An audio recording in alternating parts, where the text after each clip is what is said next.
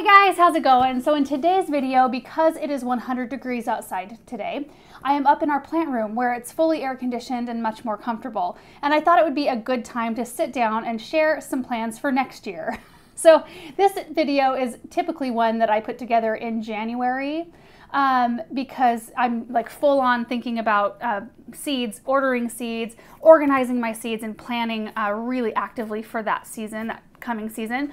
But since we are going to have a baby in January, and we will also have a toddler, and we have a lot going on around here, I have been kind of preparing a little bit early. Also, it was a little bit hard to get seeds this spring, and I know this spring was atypical, hopefully. Hopefully things are back to normal by next spring. I just thought, you know what, I know some of the varieties of seeds that I want to get my hands on, either that I've grown before and they do awesome for me, or ones that I've really wanted to try. And so I just thought, you know what, I already know what those things are, so I may as well get them ordered or get them picked up at the garden center and just make sure I have them so that I can fully focus on what I should be focusing on in January and, you know, for the few months afterward, where it's going to be pretty busy for us. So this is going to be kind of a seed haul, if you will. I have a bunch of stuff from the garden center. That's usually how I start first. And then I start ordering from other places. So I want to show you all my new seeds. I also want to talk about where I get most of my seeds, because I do get asked that quite often. And then I will show you like what I have. These are what I have from this year. Most of which, like, I don't have a lot of full packets. They're just part packets. One of these is labeled flowers. The other one is labeled herbs and veggies right here. And I find this system to be really effective. And everybody organizes differently, and this works for my brain. I'm going to have to buy another one of these. These are CD cases from Staples. And they're quite perfect because they fit. I mean, it looks kind of messy, but they fit all the seed packets. And, you know, seed packets aren't standard. Sometimes they're like real big and real tall, and sometimes they're like normal size, and then I get a lot in bulk too. So this accommodates all of those. And then I just cut my own little cardboard dividers and label them like annual flowers, perennial flowers, etc. Etc., etc., etc. So I think what I'm going to have to do with the third one of these that I get is have 2 flower bins and have them either be, and I don't know how this is going to work out, but either be like all the seeds that need to be direct seeded in the ground will be organized by the date they need to be seeded and then alphabetized within that category. And then the other one will be date seeds to sow inside and then organized by date and then alphabetized that way. That way my brain works better because it shows me from the very beginning of the tub what I need to be thinking about first in the year without having to get into all the rest of the business that's in these bins. So these are fully alphabetized. I have gone through. I'm also going to talk about my seed inventory. This usually isn't, I don't think it's necessary for maybe most, I don't know, maybe the average gardener. Like, I know when I was just doing my garden, my townhouse sized garden, I didn't have near the amount of stuff that I was growing, so I could hold it in my brain a little bit better. I had far fewer seeds, but then a lot of us like to buy a lot of seeds because it's fun and it's exciting and you get to try new things, and seeds keep forever. So, you know, you tend to hold on to like this hoard for a long time. So it's a good idea, at least for me, to get it down in a document, which we will show you. And then now that I'm planting our big cut flower garden, which, as you know, we planted it this year. It's done really well. I'm so thankful for how it's done. We also planted all of our vine crops out there, tomatoes, corn. I have fall crops going. I have dahlias, a big patch of sunflowers, and a plethora of other things. It's been a really good learning year, but we won't be gardening most likely in that spot next year. We'll be gardening where it's going to be put, like for permanent. So I needed to know, like, how many of each kind of these seeds do I have so that I could plan accordingly, because I'm not just planting a little 3x4 raised bed anymore. I'm planting like, you know, 1,700 feet of sunflowers or 200 feet of corn. And, you know, I can know based on how many ounces of what kind of seed I have, how much I need in order to be prepared for next year, if that makes sense. So what I did for my seed inventory, we'll just go ahead and start there. I have 2 different sheets within this. I just use Google Sheets. I've got a veggies and herbs sheet and then a cut flower sheet. So what I did is I went through each one of these bins and I made sure they were all alphabetized. I put on the far left what type of plant it was. So like the type was artichoke. And then the next column is the variety. So I have green globe, artichokes, and how the quantity, I put either part packet, full packet, or if they have an actual seed count, which I think every packet should have an actual seed count or an approximation. I put that information in there. I have not yet put in I have got a column that says reorder. I haven't really gone through that yet, but that's kind of how I've started this seed inventory, and I think it'll work well. You can see there I've got artichoke, beet, beans, cabbage, cantaloupe, carrots, corn, cucumber, and so on, all the way down to watermelon. And then in the cut flowers section, and this one I have a lot more of like seed quantity, and this is really important, especially for the seeds that you're direct seeding in trays. Like I know that if I'm starting, let's say I've got 100 seeds of something, typically I do 2 or 3 seeds per cell, typically 2. So I know that I have enough seeds to start 50 cells of that specific variety. And that way I can say, well, do I really want like 50 cells? That's a lot of plants. Or do I want more of that particular variety? And then I can, you know, adjust the amount and reorder if I need to, and so forth. So you can see I have the same columns. I have the type. So you see amaranth there on the top. The variety, I've got coral fountain, hot biscuits, etc. And then the quantity that I have. And I've got a lot of some, like asters. I have king size apricot. I have 1,000 seeds, which I probably won't even go through next year. A few of them I didn't realize I had, and this is why seed inventory is good. I didn't realize I had some of the king size apricot still, and I reordered more. Not a bad thing. Like, it's never a bad idea to have extra seeds, but so you'll notice some of them I have a lot of. But yeah, it goes all the way from amaranth all the way to zinnias here. And there's quite a few varieties I still have on hand, whether it means I have 10 seeds or 1,000 seeds. It varies. So I hope it's helpful to see kind of how I'm organizing what I have here. And I just love the fact that I know that it's all done. Like, I don't even have to worry about it this winter. And I will still, no doubt, like once the garden center gets in their 2021 seeds, I will be down there looking at them because there's probably a few varieties I want to pick up here and there. And when I do that, I'll just go ahead and enter them into my inventory so that I know I have those come planting time. But it's just a really quick way to look. Instead of like going through all these packets, I can go to the inventory and be like, oh, okay, I have 6 different varieties of China asters. And I think that's plenty. I think that's all I really want to grow of that. Or, you know, maybe you want more varieties of Asclepias, of milkweed. I've got 2 varieties on hand, you know, that and so forth. So now I want to talk about where I get my seeds. So first off, I always start at my parents' garden center first, just because we carry a lot of seeds that are good for our area. And we have a big, it's my favorite part down at the garden center. It's a wall full of seed bins that have been there.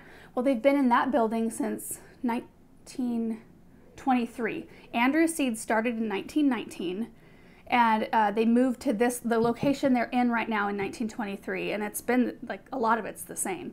And that seed wall's been the same. And so they've got 350 or 75 plus varieties of bulk seed, all of which are really good for our area, which is so awesome. And they sell most of those online now too. So when I go through these seeds, you'll notice they're not in like real pretty bags or anything like that. They're just in like straight up, oh, those are my garlic. They're in brown paper sacks, but that's how we roll when they come out of the bulk bins. If you were to order one of these online, you wouldn't get it in a envelope that looks like this for most varieties. You would get it in a really cute, they've got really cute envelopes, and they always tie them with a little brown string and things like that. So most of these things, if you guys are interested, are available online, as well as the ones here. So I always start with the ones from the garden center, and then I have a few like go-to websites. Johnny's Seeds, which is this right here, which is all of these right here. I don't even know how many are in there. There's a lot of packets. Let me count them. 101 seed packets to be exact. Anyway, Johnny's is probably my #1 go-to, because when you get seeds from them, all the seed packets look very plain. Like there's never any picture on them, but the amount of information you get, and you probably can't, I'll try to get a close-up of these so you can see, the amount of information you get on the back is invaluable. Like I have learned more about starting seeds from the back of these envelopes than I have ever seen. Like, and you don't have to Google and search around on different websites and pick up a little tidbit here or there. It's all on the back of the packet. Like, I never even knew about top dressing some varieties of seed trays with vermiculite to help them not dry out so fast and help the seeds germ, and it has been a game changer. You don't have to do that for everything, but they'll tell you stuff like that. Or like, grow this plant on until, you know, it gets its first set of true leaves, then bump it up into a bigger container and then move it somewhere cooler to let it grow on. I think that was delphiniums and foxgloves, or one of the two. Anyway, I didn't know any of that. I would have just kept them all inside until, you know, they were ready to go. And I ended up putting them out in the greenhouse, and they did so phenomenally well that I feel like I owe a lot to Johnny's for some of the success that I've had. The other place I order from is Floret. You can get some really cool varieties of stuff from that website. They've got beautiful, just like beautiful everything. Like, follow them, check them out on Instagram or Facebook. They post very, very regularly, beautiful varieties of things. I got a lot of sweet peas there last year. I have poppies still. I have a few full packets of poppies that I never even got around to starting this year. I've got a bunch of stuff from them, and they've got beautiful photography and all that sort of thing. And then I have ordered a couple of things from Eden Brothers. Not many. I find that the information off their seed packets is a little spotty. Same with Baker Creek. They have some really cool varieties, so Baker Creek does some really interesting varieties of stuff that I think that they travel or have traveled or do travel all around the world and pick up these really interesting, unique varieties that aren't just your run-of-the-mill things. And I have some of their squash and pumpkins growing out in our garden right now. I've had the seeds for a while, and they did really well. So anyway, I'm trying to think of any other ones that I've ordered from regularly. I mean, I've ordered like a packet or something here or there from other people, but those are the ones I usually go to first. Okay, so I'm gonna get all of the stuff that's in this bag out and kind of organized, and then we'll go through it. Okay, so the biggest things I have gotten so far, I've got a lot of smaller packets already organized in here, which I'll go through in a minute, but these are more of the bigger items. So the one I really wanted to make sure I got was ambrosia corn. It's a bicolor corn. I think it's a 75-day. It's really sweet. It's what I planted out in our garden this year. I've got 250 feet of this right now, and the ears are forming up beautifully. I planted it really late. I also planted a variety called Sweetness. Is it a bicolor? I can't remember. It's a 68-day, and I planted that as a late summer crop. Well, it's going to be for early fall harvest, but I planted it in July, and it's already up pretty good. So I should get some corn out of that as well. But ambrosia is my favorite. I haven't tried a ton of different corns out, but I always like to make sure I plant some of the stuff that I know I like really well, and then maybe a little bit of new stuff, kind of like the Sweetness this year. So I got a pound of that, which will plant roughly 400 feet. Now, I won't plant that much probably next year unless I decide to produce more for other people, and just if I've got some space and I just want to give some stuff away, then I've got the seed to do that. This whole line right here, these are peas. So Oregon sugar pod peas are my very favorite. They're snow pea. You can let them mature and you can shell them as well, but I think they're really good in the young stage as a snow pea. It's my favorite. I find that they don't get tough. I've grown a couple other varieties. Well, I've grown several varieties, but they seem to get tough pretty quick, and these stay so tender. I really do love them. And I think that they have, like, there's another variety in the bulk bins, like called Early Gray. I can't remember. Anyway, they have a pink bloom, and they're so pretty as opposed to a white bloom, and the peas are good for a little bit, but it seems like they're just not quite as sweet and quite as tender. So I really like those. And then I also have some Sugar Snap pole peas. I always like to have some pole on hand in case I want to utilize, you know, some vertical growing room. For garlic this fall, I'm going to be using some of my own harvest of Italian garlic this year, which is my all-time favorite. I've maybe tried that I can remember trying, like, and actually thinking about the flavor, maybe 10 or 15 varieties of garlic throughout the years. Italian just seems to be, it's so good, and it's so long, like it stores forever, and it's just consistent, and I really like it. But I'm going to try a couple of new ones this year. Well, Susanville, I've grown that one before. I just can't quite remember what that one's like. And then I have the Germador, which I've also grown. These are a little bit different, though they look. So look at this. Usually I'll wait and take a look at what they look like at the garden center before I decide if I want to grow them. If they look like really nice heads like this, I think, yeah, we'll give that a try. So that is the Germador. This one is the Susanville. So you can see this one is much more white in its skin and the Germador is much more purple. I think both of these are hard neck. Don't quote me on that. I'm not sure. So those are garlic. Those will be going into the raised beds closer to the house, probably next month at some point toward the end of the month. Right here I have Kentucky. These are all beans right here. Kentucky Wonder pole beans, which are really good and stringless and they're tender. They're like a classic bean. And this variety is called Jade, which is a huge favorite around here. They're really good for canning, processing. They're really good for just picking out of the garden and preparing for dinner. They're just a really good bean. I used to love to grow were they called like royal purple or something? They were a purple bean. They would cook green, but they were purple on the plant, so you could really see them easily. But we haven't had that seed for a while in bulk. And then I've got some Nash beans, which is an old-timey variety, and then I've got two no-name varieties. I actually had these on hand from this year. Like, I don't know. I didn't bother to write down what these were. So these will be surprise beans at some point. I decide to give it a shot. That's one of the reasons why you need to be diligent about marking your stuff. So that's what I have in terms of like the bigger quantity items out of the bulk bins. And then I've got a ton of like cucumber, pumpkin, squash, and all of those when you get them out of the bulk bin at Andrews, they look like this right here. Well, I think I had my finger over that, like the name of it. And then, yeah, how much it is, like ½ ounce or ¼ ounce or that sort of thing. So we'll go through those here in a second. So let me pack these back up and then we'll go through all the Johnny seeds. Actually, what I think we're gonna do, since I'm talking vegetables already, I'm gonna pull any vegetables that I got from Johnny's and then all the new ones from Andrews out of my bin, and we'll go through those before we move on to cut flowers. Man, it's kind of painful to pull all these packets out and jumble them all up right after I got done organizing them. Okay, so I'm gonna start with the ones that I got from the bins at Andrews first, which are a lot. And I'm just gonna rock through these things. So we're gonna, unless I have something extra, I don't know, interesting about a certain variety, who knows. But we'll try to pop a picture up so you guys can see. When I grow pumpkins and squash, we do eat quite a lot of mostly winter squash, and I decorate with a lot of pumpkins, and I'm planning on, typically I only grow enough for us. I didn't have as much room dedicated to them up to this point, up to this year. So I would grow enough for me to store in our basement and then decorate 1 or 2 of our entryways, like our back door and our front door.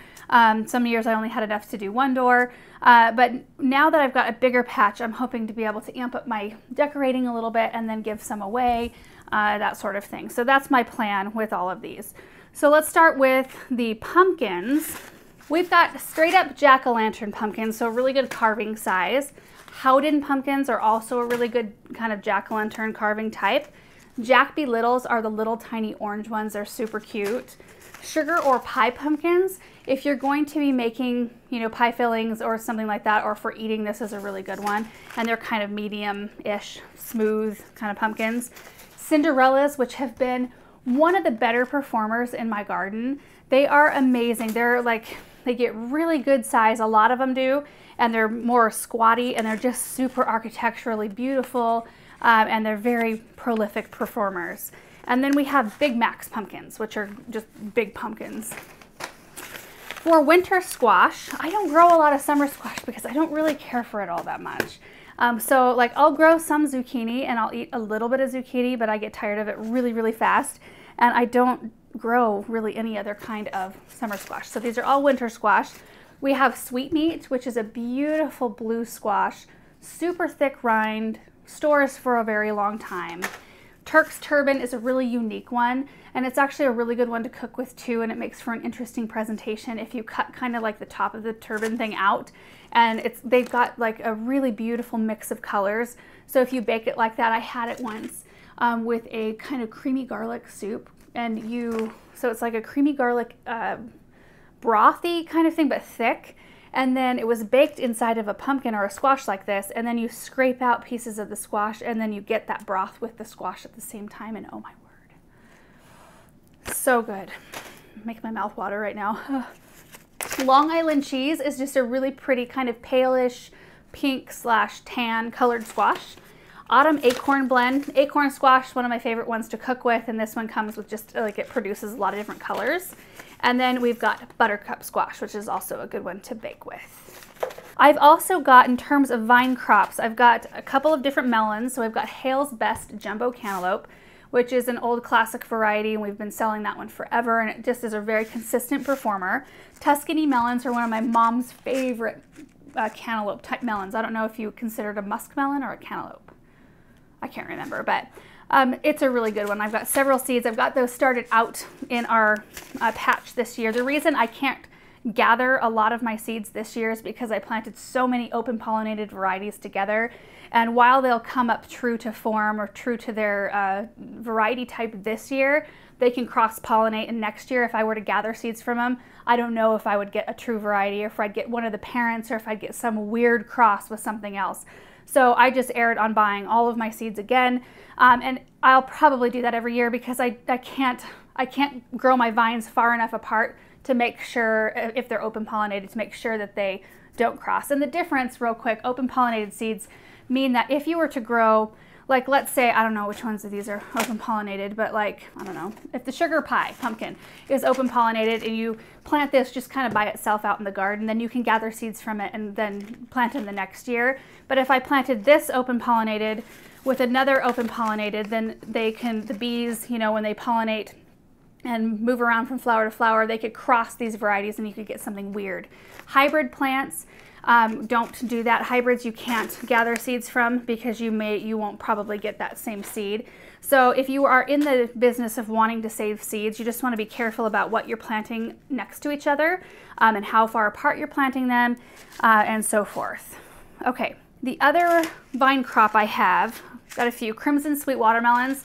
It's a really good we've got some gorgeous ones out in the garden. I wonder if I could run out and get a little picture of them. They're like this big right now and so pretty. I've got pickling cucumbers and Suyao long cucumbers, which are kind of like an English cucumber, except for they don't grow straight. They grow more curled, but they're very meaty. They don't have a lot of pulpiness in the center. And I like to make a lot of like Thai cucumber salad. And I like them to be very meaty. I don't like that softness in the center. So these are a really good one. And then I've got 4 different kinds of greens. Butter Crunch lettuce, which is one of my favorites, nice thick leaf. Marvel of 4 Seasons lettuce, which I think is another type of Butter Crunch, isn't it? But it's got, it's also a thicker leaf, and it's got a lot of red coloring to it. And Erin prefers spinach over lettuce, but I think I get away with this one because it has that thicker texture and it doesn't like wilt very quickly, if that makes sense. I've also got the Giant Noble spinach, which doesn't, it's got a smoother leaf. So there's like Savoy type spinaches, which are more crinkly. They're really good. They're just a little bit harder to clean if you've got a lot of dust blowing around like we do. The Giant Noble spinach has a very smooth leaf, really good. They also sell in the bulk bins the Bloomsdale Long Standing spinach, which is really good too. And it does have a smoother leaf, and the thing I like about that one is it's a little slower to bolt when it gets hot outside. So keep that in mind. Lacinato kale and dwarf blue curled Scotch kale. I'm actually going to grow these this fall. I'm going to grow some of these other greens this fall too. So I got extra, like there's a bunch. There's way more than I could use in even 2 plantings. I could probably get 3 plantings out of these. So I'll be planting some of these greens as soon as it cools off a little bit. It's just too hot and these things need it cooler in order to germinate well. I have got white bunching onions, which I'm going to start this fall, and then I'll save some for spring. Nantes carrots, which are a smaller type carrot, but they're really, really sweet and they don't develop that really woody core. And so they're a really good one. And then a couple of different herbs, the sweet Italian basil, which I grow a lot of the amazel basil. And then I actually grew 5 different types of basil in the cut flower garden just as filler plants because they do so well in bouquets, being cut. In fact, they'll probably form roots inside the vase. So I grew cardinal and Thai and cinnamon, lemon, and and purple amethyst out there. But I do like to have some sweet Italian. I have some of that planted in my fall crops out there. And then a parsley called Gigante d'Italia. Parsley. So those are the ones that came out of the bulk bins at Andrews, and then these are the ones I ordered. So I always try to get all of the ones I want first and see what they have. And sometimes they'll get in some new stuff, but typically the bulk bins kind of stay the same because they're just such good ones for us in our particular climate. So we've got some specialty pumpkins here I'm so excited about. And then I'm going to put them in pumpkin, squash, and melon categories here.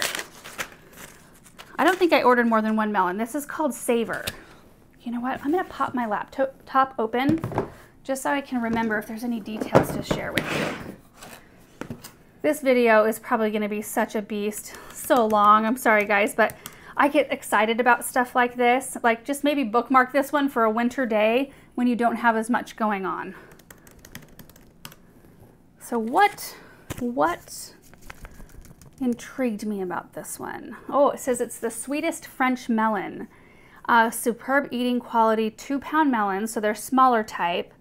And they're real beautiful on the outside. They're white and they've got like darker greenish blue, they call them sutures. I don't like that, stripes down them. And the flesh looks really deep orange and yummy. So Savor melons. For winter squash, we've got the butterscotch. It's a hybrid butternut winter squash. It sounded, well, I mean, butterscotch. They get me with these names. It's probably similar to all the other butternuts I've grown, but butterscotch, sounds good. I've got an acorn squash called Tip Top, which is apparently a better quality acorn squash. It's a larger fruit and better tasting. And I like the way it looks. So it looks almost, well, of course they've got them all shined up and beautiful, but like the deepest green with almost like a metallic quality to it. That could be like what they shined it up with though. It's in like the perfect light. I got 2 different types of kabocha squash. I'm not sure I'm saying that right. Kabocha?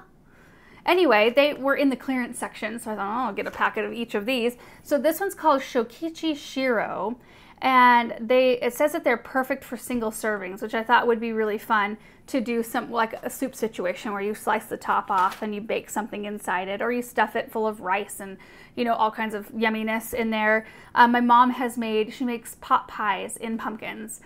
So she'll hollow out a pumpkin or a squash like this and put the pot pie filling in there and then put the crust top over the top, obviously.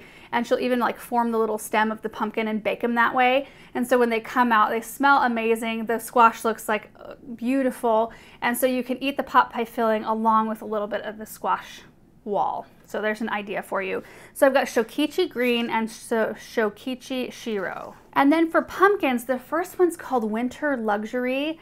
And the picture got me for this one. It's got like almost a glittery quality about it. And it did say in the description that it's got a really silky texture, so it's really good for pie making, which is interesting and really good for decorating as well because of the way it looks. There's a giant pumpkin called a polar bear, which is a bright white pumpkin that I guess maintains a really good color. And you usually get fruit that are between, what does it say? 30 and 65 pounds, but you only usually get 1 to 2 fruit per vine. So that's something to consider too. A lot of this, like you get so much information from them. It's really nice because you can plan, well, you know, I don't need a bunch of giant pumpkins, but I would maybe like to have 6 or something. So you know that I need to have at least 3 to 6 vines in order to produce what I need out of that specific variety. Then I've got Autumn Crown, which is a Long Island cheese type of pumpkin. So it has that really beautiful kind of tannish colored skin on the outside, and it says when you cut into these they have kind of a melon smell to them, and they produce like 3 to 5 pumpkins per vine, which is pretty good. Of course these aren't like giant, like the polar bears are just these giant fruit, so you really do have to have a lot of vine to feed something that gets that big. When you have things that stay a little bit smaller, of course they're going to produce a little bit more. A pumpkin called Speckled Hound, and this one, it looks really interesting. It kind of looks like a splatter painted pumpkin. I had splatter painted walls for a few years in like my middle school days, and it was like purple and green, I think, over white. Oh my goodness. Anyway, this kind of has that same kind of vibe to me. It's more of a squatty type pumpkin. It's kind of a pinkish orange, and then it has this faintest of sage green kind of splotches down it. It's really interesting looking. I don't know if it says yellow-orange, thick, dense flesh with dry matter. So I don't know like how this one would be to eat with necessarily, but it looks beautiful to decorate with. I ordered more flat stackers, which are a flat white pumpkin. My mom and I both like to make the stacks, you know, the pumpkin stacks out of different colors, like a Cinderella and then a flat stacker and then maybe a sweetmeat. So you've got an orange, a white, and then a blue pumpkin or a blue squash in a stack. It's really pretty. I have these growing outside right now, but I wanted to make sure to have more. The next one is called Musc de Provence. I don't know if I'm saying that right. I have them growing outside right now. They're gorgeous. Like, they're so, so pretty. They're they're an orange, but they're a muted orange. It's not like a bright orange jack-o'-lantern. And they have really thick flesh, so they're really long storing, which is wonderful. And I was reading up on the website on this one, and it said that these are often sold in wedges at markets in France, and they're kind of a mainstay over there with moderately sweet flesh. Casperita is a little white pumpkin, really fun to decorate with. 15 to 20 fruits per plant on this one. This one I'm not going to even attempt to pronounce. We'll put the name on the screen. Anyway, it's a slate gray colored pumpkin, really thick flesh again, really long storing, really good for eating, really good for decorating with. The next one is Porcelain Doll, which is a pink pumpkin. And I guess this one has pretty good resistance to powdery mildew if you deal with that. I don't deal with it very badly here. Occasionally we'll get some powdery mildew. I had some on some roses and Veronica this year, but not really much on my pumpkins. It's so dry here all the time. But if you are in a moist, humid climate and you need something that's a little bit better to stand up to that, this one's apparently good. But I like the description on this one. It says, add diversity to fall ornamental displays with the unique color of Porcelain Doll. The sweet flesh can be used for pies, soups, and other gourmet delights. Full vines bear blocky, deeply ribbed fruit averaging 16 to 24 pounds. Holy moly. 2 to 3 fruits per plant. See, it's kind of timely to be talking about pumpkins at least. A lot of us don't have them like ready to pick yet, but you know, it's kind of exciting to talk varieties. I actually did notice online too, there's been a lot of talk about seeds. I noticed several people posting like, hey, are you guys ordering seeds now or are you going to do it in the winter? And I saw a lot of people saying that I'm going to do it now because I wasn't able to get what I wanted last spring. So anyway, that's another reason why I thought this would be a good time just to throw this video out there. Last pumpkin is called the Valenciano, which is the whitest pumpkin that this company at least offers. It says snow white skin, unique for doorstep decorations and for painting. It's good for pie making. So that kind of sums up the vegetables for now. My word. I'm going to clear these off and get my flowers all set up now. Okay, so for the flowers, since I have so many, I am just going to go through these pretty quickly, and then we'll probably put a list down below this video as well. And I'll just stop if there's anything that I've had particularly good luck with in the past, or if there's anything interesting in particular. So I think I kind of want to start with zinnias. Where are my zinnias? Because zinnias are easy. If you have never started any flowers from seed, start with zinnias because you will not be sorry. So we've got Oklahoma White, Queen Lime with Blush. Oh, so pretty. I have those growing out in the garden right now, and they're just the perfect thing because you can add them into so many different color palettes. Like you know, when you have something that's like bright fuchsia, it's really hard to mix that in with like orange, you know, or something that looks very jarring, but I love the ones that kind of can lend either way. Queen Red Lime is the same way. I have that one growing this year as well. The Benary's Giant Salmon Rose, I did not grow this year, but I grew last year. Huge coral, like salmon pink colored zinnias. Zinderella Peach is a really interesting one because the center comes up, like up further than the petals that kind of face out, not down, like an echinacea, out. And then the center kind of bulbs up, and then it has this row of little tiny petals around it. It's really interesting and a beautiful peachy, almost with a yellow tint to it. And then Queen Lime Orange, which is a really beautiful one. I actually used that one in the very first arrangement I ever made out of the cut flower garden. We put that video up last week. Okay, so now Lisianthus. I grew the Voyage to Champagne this last year. It was my very first time growing Lisianthus from seed. I started them in January, so it's very likely I will not get to these this year. but I wasn't able to get any of the Voyage Champagne because I think they had a crop problem, or they didn't have enough stock. I ordered them, but I just got an email saying that the order was canceled and I needed to substitute because I couldn't get those seeds. But I have the Rosanne Deep Brown, beautiful color, and the Doublini White, which I think is very versatile. So I started them in January. It took 16 full days, full long days, to see even the tiniest bit of green germination. And then it took them several days after that for them all to start coming up. I had fairly good germination rate come up from them, and these are pelleted because they're such tiny seeds. And then it took forever for them to grow, forever. They were not ready to plant out until May. I mean, 5 months in their seed trays, and I didn't get them out until mid-June, and even then they were tiny. But once I got them into the ground, they took off, and they have done so, so well for us. Super, super, I mean, if you are patient and you don't mind just having a seed tray sitting there that's not gonna like move very quickly, it's not like a fast moving crop, then Lysianthus is a good one. The only extra basil I ordered, because I have plenty of the other ones, is the Amethyst Improved variety, and I don't love the flavor of the purple basils. That's why I keep it in with my cut flowers, because I grow it as kind of a cut flower filler. Flashback Mixed Calendula, just a beautiful, bright mix of calendula colors, easy to grow, and they host aphids actually. So, I mean, you kind of want to watch them a little closely out in your garden if you have aphid problems typically, but I kind of like to have them out there. These and Nicotiana for me, if I have those in the garden, aphids will not bother anything else. They will all go toward the calendula and Nicotianas, and then I don't have to spray anything so long as I'm okay having some plants affected. Celosia, I planted the Celway Terracotta this year, had crappy germination. Crappy germination. I ordered more. It says 95% germ rate on this. It could have been user error, I suppose, but I had pretty good luck with everything else, except for the Bengal Rose Frost Asters from Botanical Interests.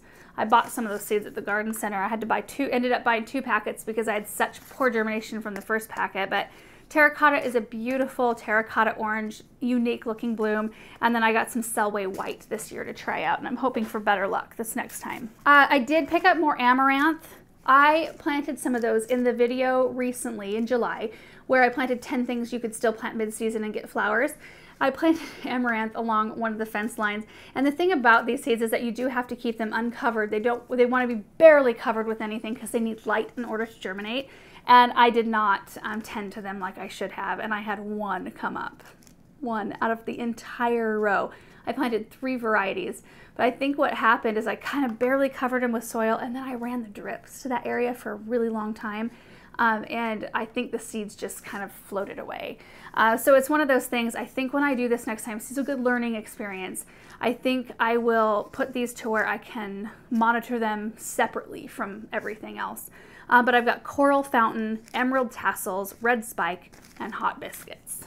Scabiosa, or do you say scabotia, or just pincushion flower? I started some from seed this year, the Fama White, Fama Pink, is it Fama Blue maybe? Fama Lavender, I can't remember, but super easy to grow from seed, and they're blooming their heads off out in the cut flower garden right now. So I ordered more Fama White, Snow Maiden, and Black Beauty.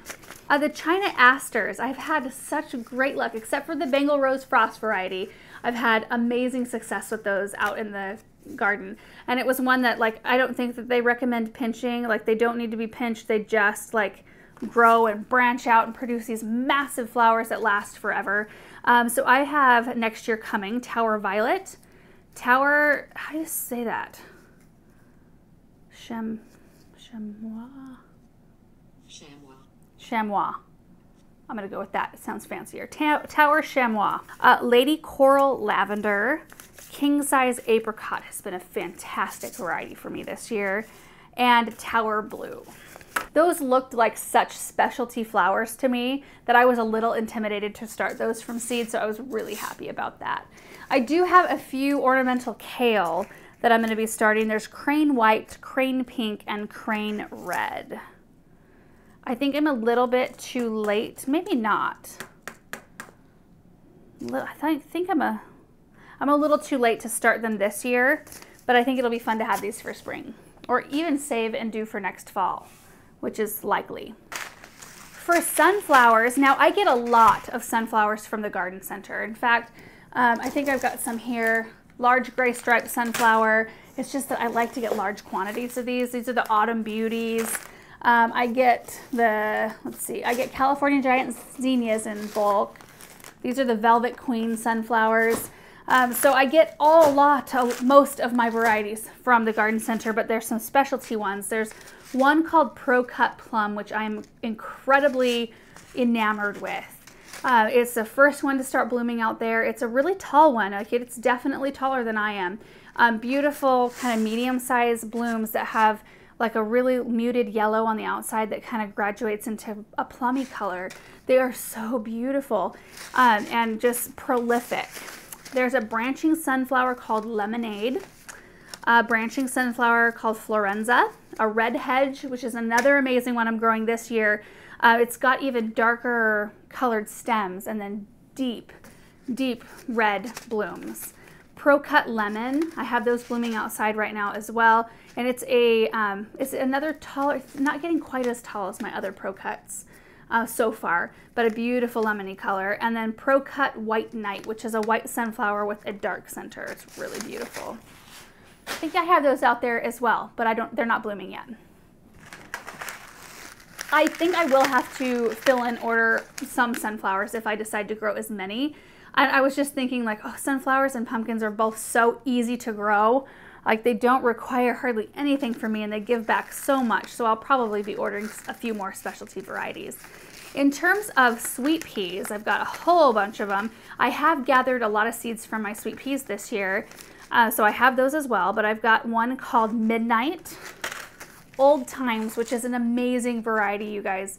It's probably the most fragrant one that I had out there this year, and it's kind of like a mix of yellow, like really pastel, light white, yellow, pink, and kind of a bluish purple. The Spencer Ripple formula mix is another beauty. Blue Ripple will be a new one for me this year. Nimbus, Elegance Salmon Rose. I grew some of those this year. They came out of it, I can't remember if they were like a Fairy Morris or something. Anyway, they came out of a different packet and they came up in a total mix of colors. So I got some salmon and there were some dark colored ones and some blue ones and some red ones. It was really, or kind of like a reddish pink. It was a really fun mix of color, but I was kind of expecting all salmon. So there's one called Mars, and then Wiltshire Ripple. Also incredibly easy to start from seed inside, so you can get a head start outside with those. Gomphrena, I'm planting a Audray White, super easy. The Gomphrena, I had hit and miss luck with germination, but honestly these plants get so big that I'm kind of almost happy I didn't get as many as I had intended on planting. I mean, you guys know how Truffula pink grows. They don't grow quite as vigorous as Truffula that gets like this big, but these still get good size and produce a ton of blooms that maintain their color even when dried, so you can use them in a lot of different applications. So more Audray Whites this year for sure, and then a new one that's an orange color. I'm gonna do a Magic Fountains Mix Delphinium. I started the Magic Fountains Cherry Blossom this year. Totally came up way lighter in color than the picture shows. Still beautiful, but very easy to start from seed. I'm gonna do Craspedia, the Sunball, again this year. They are just starting to bloom right now out in the cut flower garden. They actually got mealybugs inside. And they have the kind of structure to where the leaves come up from the center, like the center crown, and they're very like tight. So their mealybugs can get in there very, very easily. So I had to monitor those really closely, and I had toothpicks up here and I just picked the mealybugs out, and I eventually got on top of them. So other than that, it's been super easy because they like drier conditions. They're pretty easy to grow that way. Silvery blue foliage and then a bright yellow spherical shaped bloom. We're gonna do more Ruby Moon Hyacinth beans, super fast and easy to grow. Bells of Ireland, which I grew in the water jugs with the winter sowing method, but I never got around to actually seeding some. So I have a part packet, and then this one here. Mahogany Splendor Hibiscus. This one was impressive. It was one of my favorite ones to come up to this plant room and see growing because it's so beautiful and deep red and beautiful, like maple, Japanese maple shaped leaves. I haven't cut a lot of it.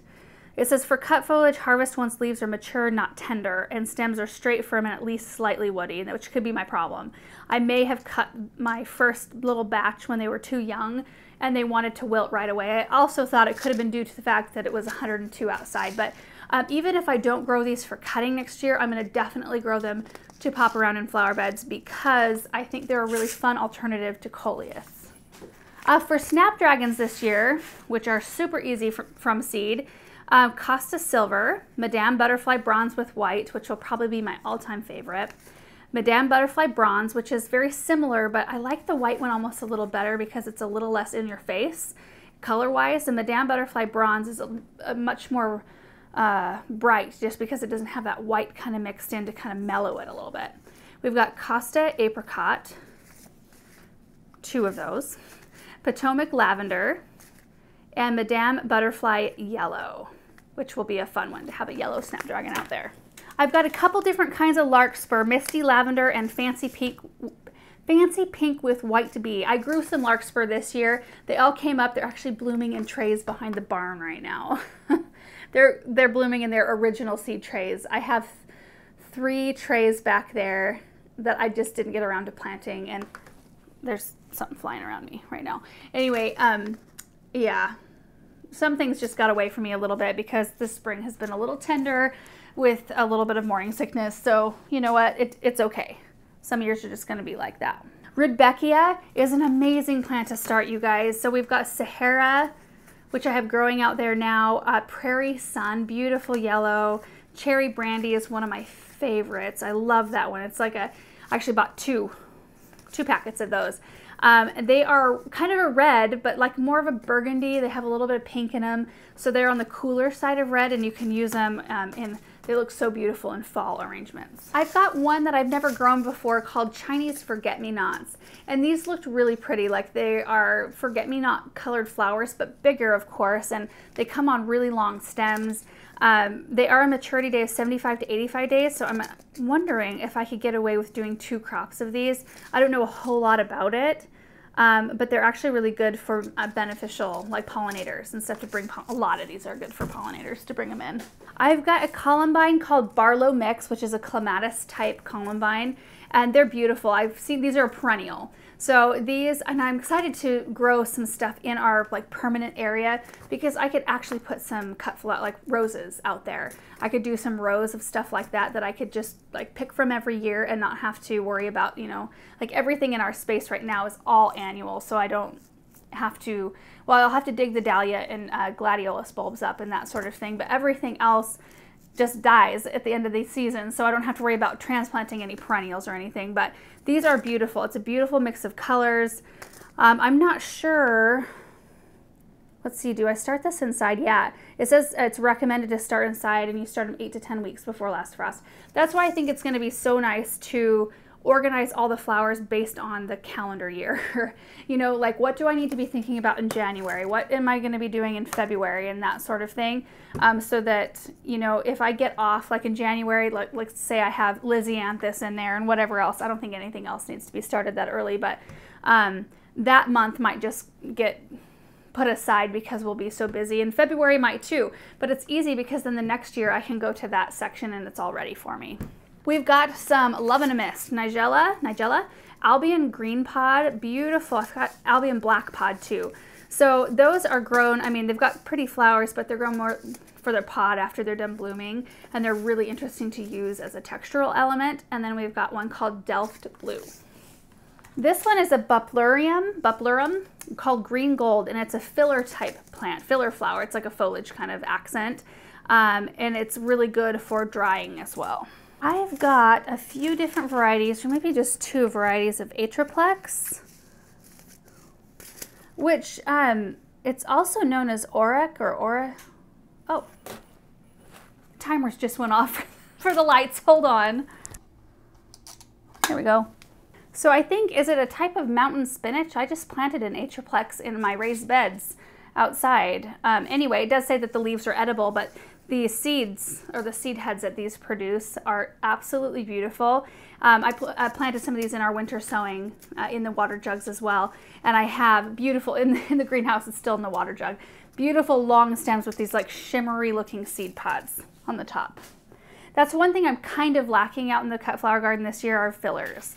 I have the basil going and I have the hibiscus, but that's pretty much it. Everything else is flowers, but there's plenty in the garden over here to cut as fillers, tree branches and such. Another new one to me is this amobium called Winged Everlasting, which look like itty bitty daisies, and they're supposedly good for cut and drying. These seeds must be tiny. I think they're in an envelope inside this envelope. There's 3 different kinds of feverfew, which produce these beautiful little dainty flowers, really good for fillers. And then one of them is kind of like the Cresspedia, so it's got a yellow spherical shaped bloom, but I think it's maybe on longer stems and they're a little bit more wispy. So we've got one called Magic Single, there's the Vegmo Sunny Ball, and Magic Lime Green. For stock, which is an earlier season bloomer, I still have some stock going out in the garden, and the poor things never really did that well this year. They were easy to grow in their trays. I put them out when it was really hot, and they were really leggy by the time I put them out. And I got some really long, nice blooms, but the plants themselves were like all flopped on the ground. And so the stems were shaped kind of like it would grow on the ground for a little bit, and then it would kind of come up with the bloom. So they were really easy, like you could use them as a trailer kind of element out of your bouquet, but hopefully next year I had better luck. But we've got Cat's Apricot, which I grew this year, Iron Purple, and Iron Yellow. A marigold called Nocento Lime Green, which I've never grown before. I've grown marigolds. In fact, I've got a beautiful stand of marigolds I planted from seed going right now. So this will be a fun color to add. I've got 3 varieties of Ami. Is that how you say it? A-M-M-I. One's called Dara, beautiful disc-shaped blooms. And this variety has a mix of like deep burgundy pink and kind of a creamy pink color. Then there's Green Mist, which of course is more of a chartreusey green colored bloom, and then White Dill, which is a white bloom. The other name, well, the Green Mist isn't necessarily chartreusey green. I don't know. It's like a white with a hint of green. Anyway, the other names, it says also known as False Queen Anne's Lace, Lace Flower, False Bishop's Weed, Toothpick Weed, and Bishop's Weed. Doesn't look anything like the Bishop's Weed that I'm familiar with, but these are really wonderful, wonderful filler plants, filler flowers, because they are pretty good size and they're just so wispy and elegant looking. And then their foliage, of course, looks like dill. I've got White Finch Orlea, which is also known as the white lace flower. It's also a kind of white filler type flower. When I look at the picture of it, it looks like an iris, but on a very long stem, like a Iris is a white blooming, I can't remember the botanical or the common name for iris. It'll come to me later. Anyway, it's beautiful in the spring. It's kind of a ground cover, but these look like those clusters of white blooms, or maybe even like a pink cushion flower bloom, but on long stems. I'm really excited about this one. It's called Kiwi Blue. It's a type of honeywort. The botanical is Cerinth, I don't know how to say that. Anyway, it's got really beautiful blue blooms and then like this really beautifully colored foliage. It's like a silvery green, blue, I don't know. It's just a wonderful, almost filler flower. It's not a really bold looking flower, but it's really good to have as an accent. And I think I actually have some of these. I might have more of these in there, and I meant to plant them and didn't get around to it. But they're also really good for bees and hummingbirds. Ooh, two left. Cosmos that I'm going to do for next year. I've got some other Cosmos left from Floret from last year, but I've got Fizzy White, Double Click Snow Puff. These are really cool looking. And Afternoon White. A lot of whites there. I must have had a lot of colorful ones left. And the very last one is a Clarkia called Elegance Salmon. So really long stems that have kind of the panicle type blooms, like almost like a foxglove or a delphinium, which I'm a huge fan of that type of bloom anyway, but these are like a really vivid salmon pink color. They're really, really pretty. I'm excited. These are supposed to be 100 seeds in here. Like I always wonder sometimes about like, really? How in the world? Yep. Whoa. Those are tiny, really tiny. Always a pleasure to plant the tiny ones. So that is pretty much it for this video today. I just thought it would be a good opportunity because it's so hot out and like you should see it. We've had some really bad lightning storms in the area lately and there's some wildfires, and It looks miserable. It's just the sky is brown and I can't even see the hills around this area. Usually I can see the hills out where my parents live and I can't even see them. They're not visible at all. So it's kind of a miserable day out there. And honestly, like the seed inventory was kind of fun to work on because we've had a few weeks of over 100-degree temperatures. So I'll do work in the morning outside. And then I came in and spent a couple afternoons just pouring through my seeds and putting together the inventory.